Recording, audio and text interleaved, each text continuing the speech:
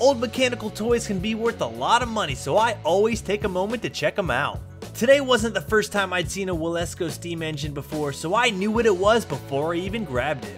Now, even though I knew what it was, I've never bought and sold one of these before, because the last time I found one, they wanted too much money. Now, there's several different models of this Wilesco steam engine, so make sure to check it out which one you find. Some of the smaller, less intricate models aren't worth that much money, but the bigger ones are worth a lot.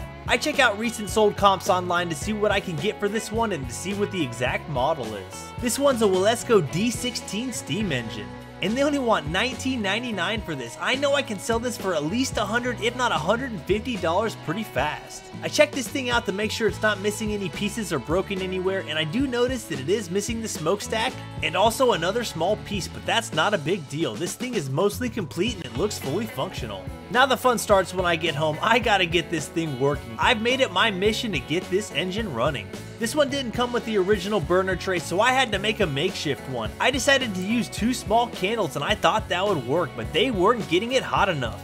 This thing really needs to boil if you want to get this engine running. So I put 3 candles in there, hoping I could get this thing hot enough to start boiling real fast and running.